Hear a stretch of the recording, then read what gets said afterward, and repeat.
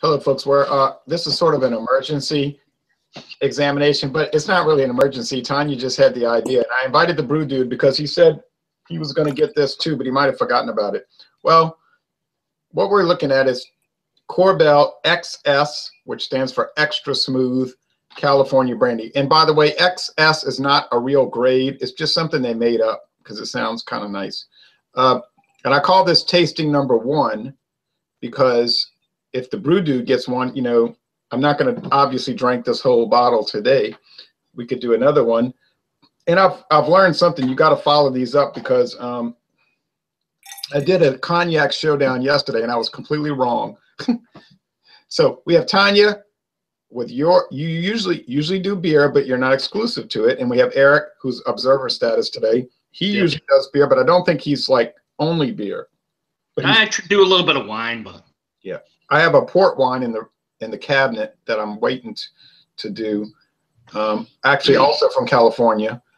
But Tanya, you said you had some experience with Korbel, and I have 0 experience with Korbel. It's an old brand since like the 1880s. Yeah. This for Christmas of 2006, which, or I think it was 2006, which would have been, and three brandies, and I don't even remember what maybe VSOP are, and the XS was in there, which is the lovely red and black, forever burned in my memory. Yeah. Making a Christmas present for my son, we tasted our way through the 3, and this one was just so good and so a favorite brandy. You were cutting out a little bit there, sorry, but could have been my fault on my end because I was setting something up. But you said that somebody gave those to you? Yeah, like a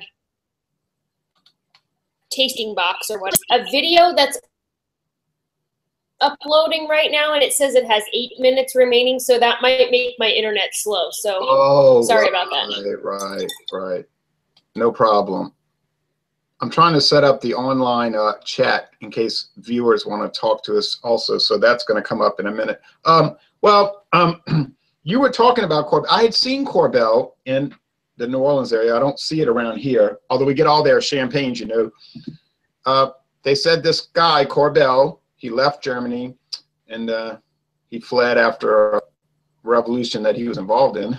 He was in trouble. But he went to California and he, like so many German immigrants, started making liquor. But he chose wine instead of beer.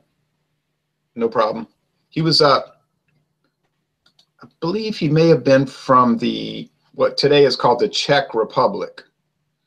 But at that time, it was part of the German Confederation. So regardless, he came over here and he started this company.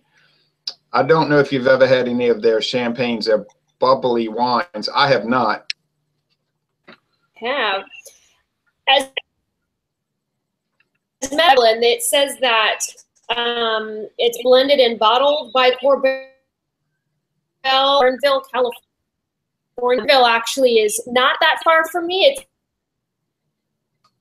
It's a Napa Valley area, and where all of the famous California, and they have a lot of great beer out there too. I threw wine country by drinking beer.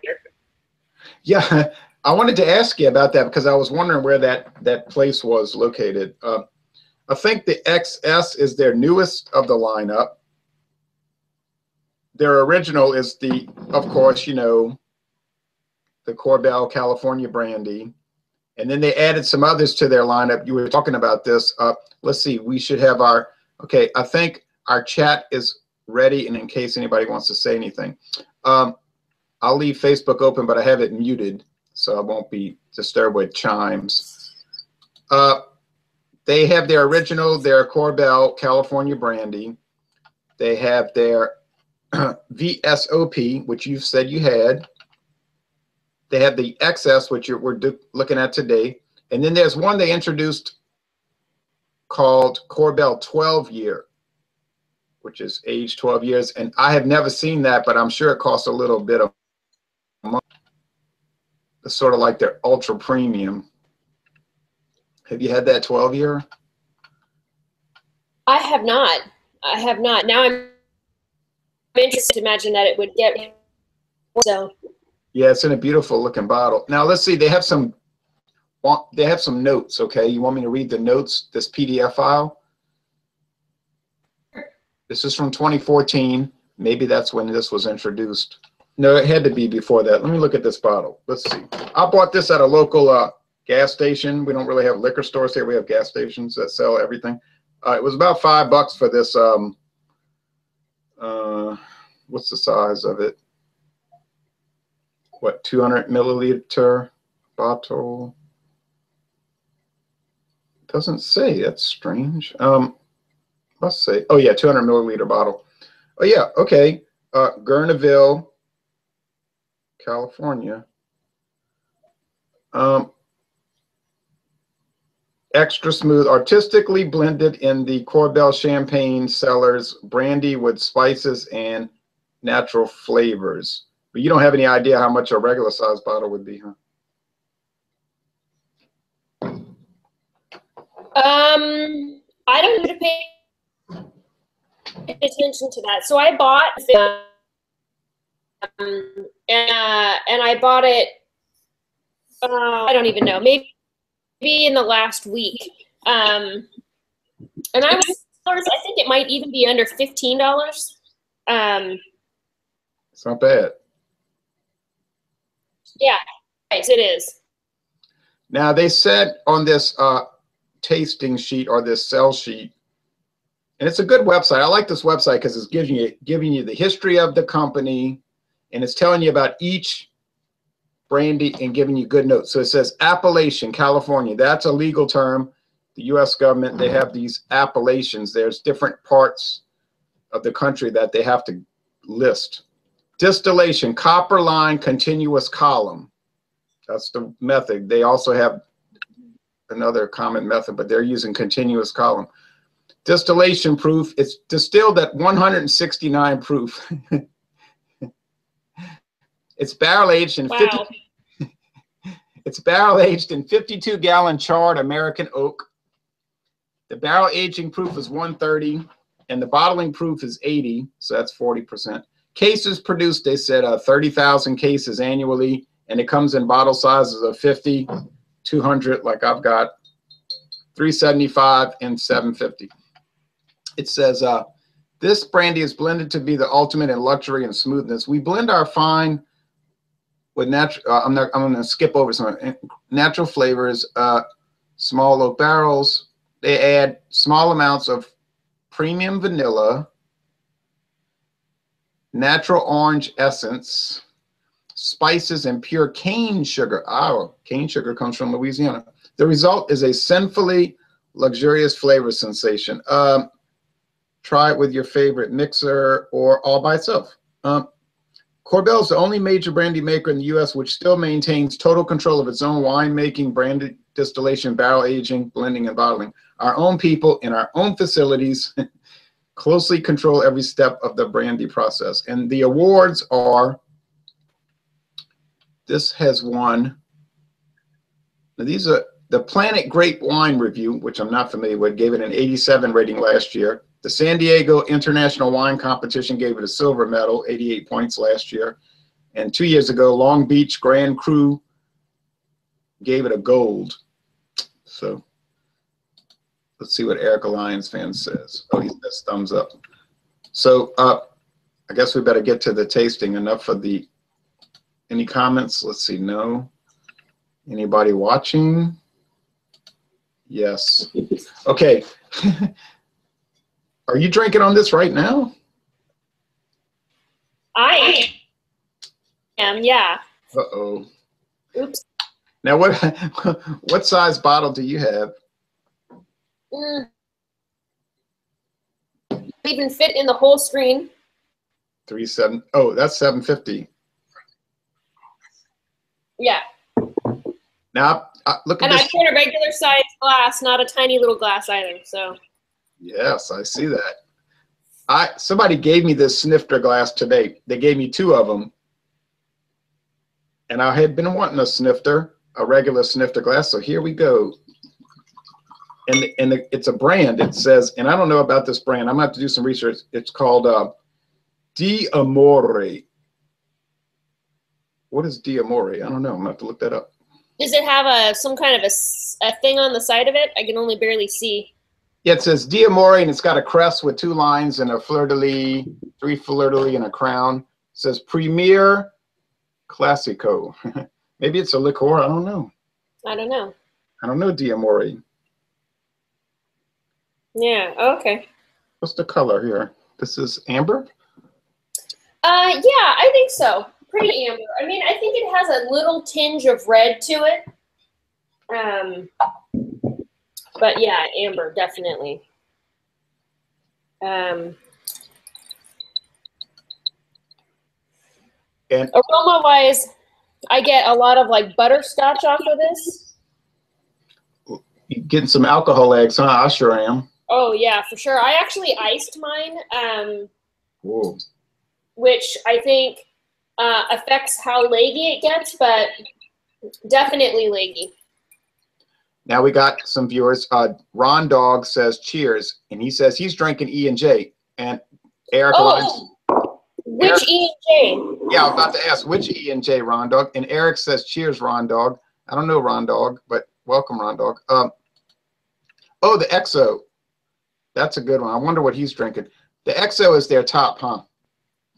Yeah, I think so. And comparably, I thought that I had another Korbel Brandy, but I guess I didn't. But comparatively, it's just not even in the same park, in my opinion. You mean the Korbel, what you're drinking right now, is not comparable to the XO?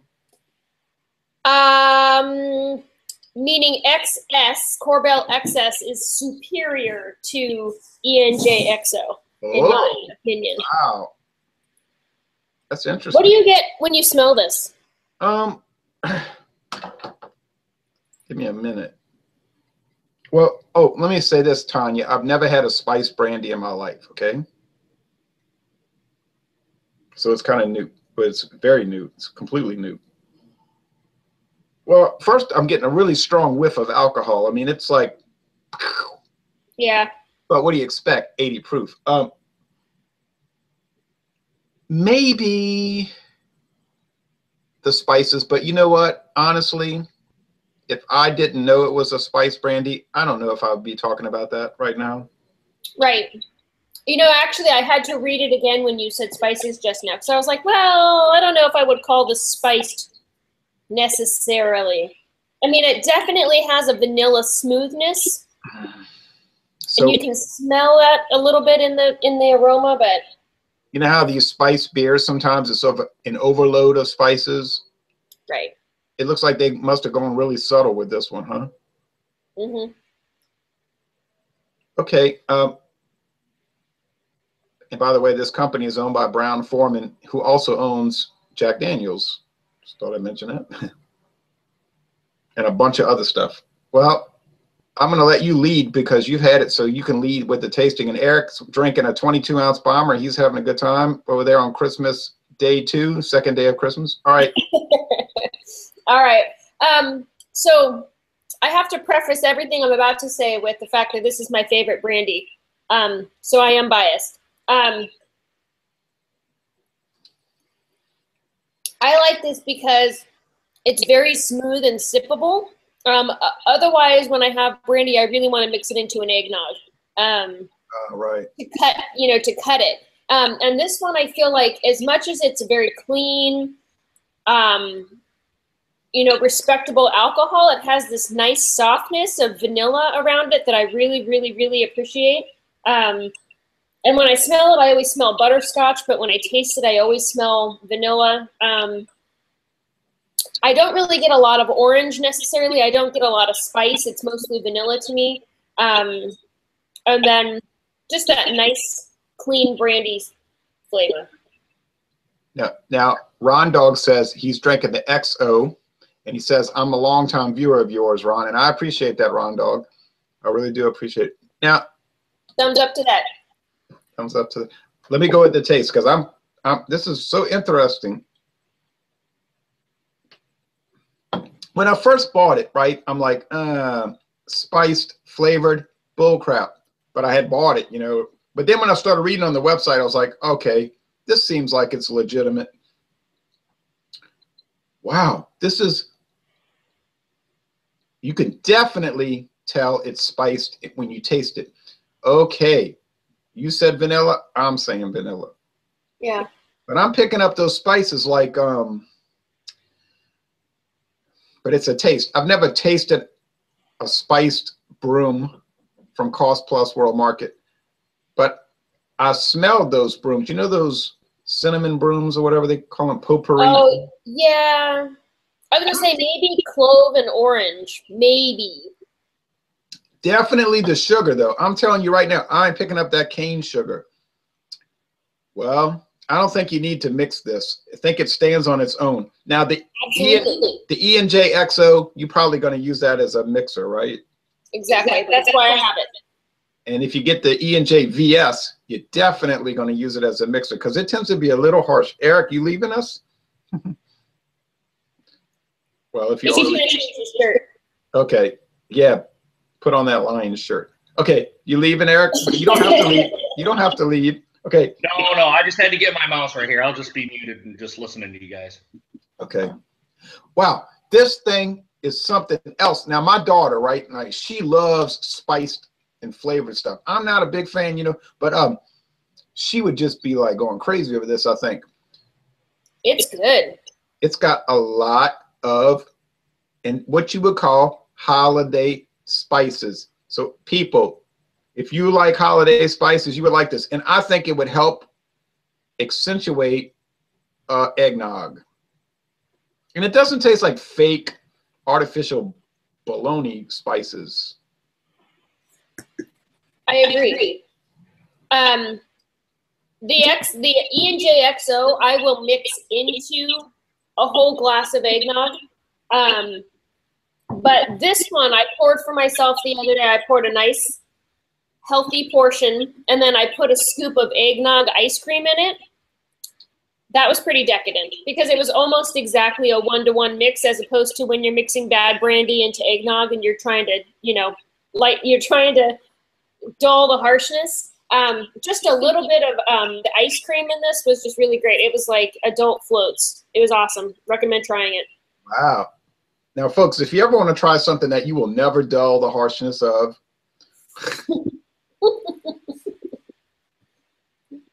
get some Hartley brandy. Whew. You will never dull that. I drank that bottle and I was like, every sip, I had to negotiate every sip. Right? I said to myself, this is remarkable in a way because every store sells it and they'll even put it in the newspaper in the ads. We have this on sale. And I'm like, I don't even know why people would buy it. So people buy it because people are cheap. But anyway, Hartley, it's from Italy, but it's ghastly. It's unimaginable. It's like, in some ways, they're interesting to try because you can get a good reference point of what bad truly is, you know?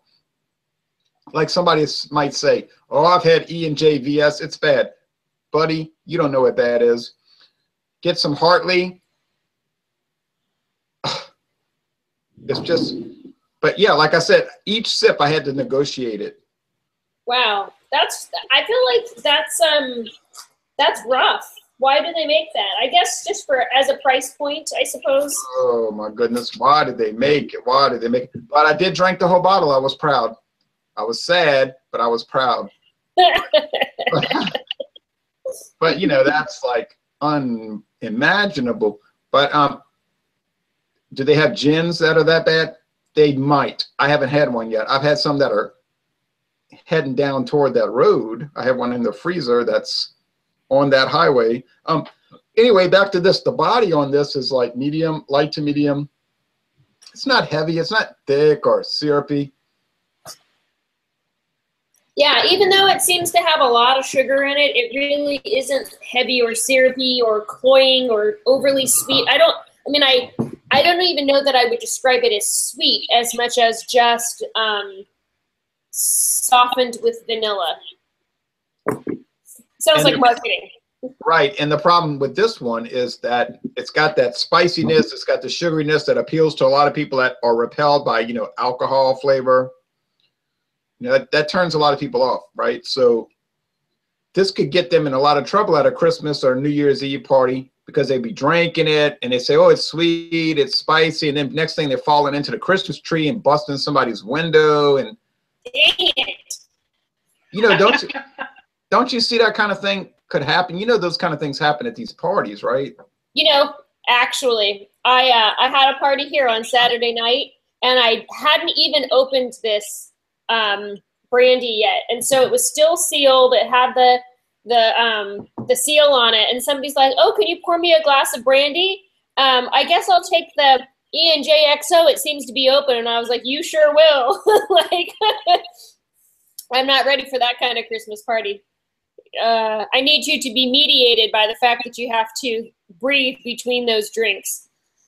Right. Yeah, and I think the E&J, whether it's the VS or the VSOP or the XO, you're not going to just like get too crazy with those because they're not the smoothest thing on the planet. I was drinking this Hennessy VSOP Privilege and the Hennessy Black. Look, those are much smoother brandies than E&J. And I am not saying this to put down E&J, okay? I think E&J brandy is a good value. You're getting a big old jug for a low price. It's serviceable. It'll work. But of course, you get the Hennessy, you got to pay twice as much, naturally, but it's a different world, kind of like, and people are laughing, watching, saying, you fool. Hennessy Privilege is only $30 a bottle. You can get some that's $3,000 a bottle. You don't know what good is. That's probably true. That's probably very true, but I'm not going to find out either. Right. I'm not going to find out of my wallet, at least. Invite me to that party, however. I'll let you know what I think of it. I'm a longtime viewer of yours, Ron. Now, Blackie Lawless says, Ron, okay, all right, Blackie, you do get these trolls. Okay, but we're going to ignore you because some people are insane. All right, cheers, Ron. Sounds tasty. What's up, YouTube says, what's up, Ronald? And then he tells Blackie, yeah, well, you always run across some. Dang it, I'm missing all of these. Naughty. What are you missing? Nothing. I don't know. Nothing. Anyway, I'll drink to that. Cheers. Okay, Blackie, remember when we were going to the gay bathhouses together? All right, anyway, you forget so quickly. All right, no, just people saying inappropriate stupidity. I can play along. I can be a big fool. Hey, but you know what? I like this brandy. I was about to ask what your overall opinion of it is. I feel like, and I know that you already know my opinion of it, but this is the brandy that I would always want to introduce somebody to. Yes, and I think it would appeal to certain people like my daughter, who is big into the spiced stuff. Now, for me, I really rather the straight stuff. I don't know why. I don't even know why I prefer the unadulterated. It's kind of weird, but I really want to try that Korbel California brandy that I saw at the store down there in New Orleans. It's about $15 a bottle.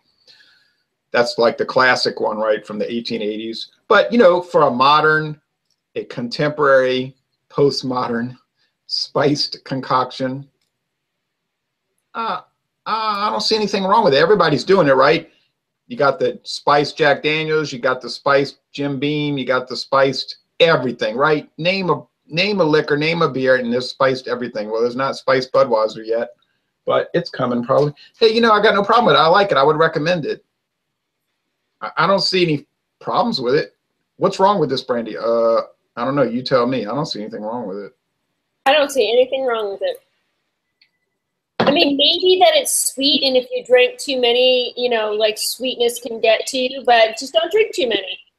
Oh my goodness. If you drank too much of this, the next day you would be so sorry because it's so sweet and sugary, but that's on you. That's your problem if you drink too much. Like, why would you eat half of a German chocolate cake, right? Exactly. Exactly. Yeah. Now, what's up says Crowbar, Pantera Country, New Orleans, Louisiana. Yep. Blackie says you got, what is this guy? Well, let's ignore that because, yeah, I went to see, yeah, by the way, Blackie, you can say whatever you want because I don't care. Secondly, I went to see Wasp in concert in 1985, and they were horrible. Okay, I hated that group. They were idiotic. But anyway, you know, it doesn't matter. But that was on the Iron Maiden Power Slave tour, which, by the way, I thought the concert was kind of boring because I did not really want to hear a 20-minute song about Samuel Taylor Coleridge's Rhyme in the Ancient Mariner. It doesn't really fit heavy metal. But some people would disagree. But, you know, I could look around the arena and see half people going to sleep and getting pillows out. But anyway, you know, it was fine. It was fine. I don't think the ticket was like $13. But when I went, $13. Yeah, but when I went to see Iron Maiden 3 years later, it was a much better concert. It had much more energy. It really rolled along fast. And oddly, I don't think there was an opening act for some reason that night. It was just them, which is kind of rare, you know, just to see a band without an opening act. But, you know, anyway, I just thought I'd bring that up. It has nothing to do with this brandy. So, Tanya, you had this spur of the moment idea, and I am happy that you had this idea. Yeah, it's a great idea. Now I want to walk over and get some more of that ice cream from that place near me. Clearly I shouldn't drive, but I can walk over and get some more eggnog ice cream. You must have been off today, huh? Kind of. I did do some work in the morning, but I had a beer with lunch and I didn't go back. Oh, I was at work for 8 hours. Hey, this brandy is good. I'm going to top it off tonight with not a lot of drinking. In fact, I'm going to drink one more Negra Modelo, which my daughter did not like, by the way. She told me, thank you for the gross beer. But I did like it. Everybody cannot agree on everything. Eric says, however, was not at work. Oh, ain't that special? Hey, you lucky little dog. Let's see what else is happening besides the foolish 9th grade drama. Tim Warren says, you got some interesting comments this time around, Ron. LOL. Yeah, right. You're right. Laugh out loud, or cry out loud, I should say. What's up? YouTube says, I'm drinking Yingling traditional lager, glass bottle, and Busch 16-ounce can. I would say, okay, I can live with that, but that's me, you know me. Oh, Chingo Gringo. Oh, yeah, the guy down in Mexico. He says, cheer, Ron. I'm sipping on some Terry Centenario Brandy de Jerez. Oh, my goodness. Well, Tanya, we can't match up to that, I don't believe. Oh, we cannot match up to that. This Korbel XS sounds like a brandy I would like. Not sure if I'll be able to find it down here in Cancun, Mexico. I'm pretty sure that ain't going to happen, but I don't know. And actually, I mean, just hop across the border, right? Cancun's close enough to California. You can get it. I bet you'd be surprised by what you find. Wait, Cancun's way out in the Gulf of Mexico now. But I bet you'd be surprised by what you Pardon my geography. Now, yeah, you might be right, Eric. He might be able to get. Chingo Gringo says, I'm sipping on some, what is it? Terry Centenario Brandy de Jerez. Oh, well, you got my interest piqued. Hey, well, I guess we better shut it down. The news is coming on. I want to see what's on the news. But, hey, Tanya, if you ever get these crazy ideas again, hit me up because we could do it probably. It worked out. All right, I had brought over a second glass with ice and everything for this XO E&J, but I can't even go backward. I'm just going to pour another XS. I would drink the E&J XO with you, but unfortunately, I do not have any of that. I drank all of my stash. Oh, but I've got some Christian Brothers VS. That's another story. Christian Brothers? Ooh. My daughter said, ugh, gross. It does smell. Yeah. It does smell like log cabin country kitchen syrup, but you know, oh well. I only paid $9.99 for the big bottle at Walmart. What's wrong with log cabin syrup? Nothing, but you don't expect it to be in a brandy bottle. True, true. Hey, well, folks, that's it. It's over, but it's not. I mean, this is over, but it isn't over, right? All right. Thanks, and join us again soon for more alcohol, wine, and beer explorations.